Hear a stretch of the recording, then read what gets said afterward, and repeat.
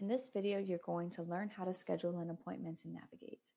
First, you'll need to log into your MyReynolds account and then select Navigate.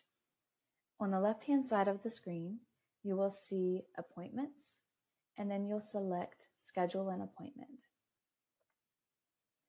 Here you will choose what type of appointment you would like to schedule. In this case, we're going to select Financial Aid and click Next. Then you'll choose what topic you would need help with, and then click Done. Next, you will verify, and then click Next. Here you will choose what campus or location you would like to meet. Here you will choose what staff member you would like to meet with. Please note that some of our financial aid staff members are only on campus one day a week. So if the person that you've selected is not available, you will choose another person for the day that works best for you.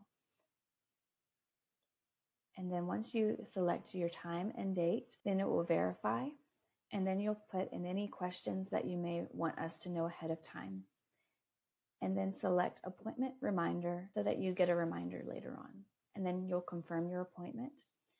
And then that's it. You'll get a notification letting you know that your appointment has been scheduled.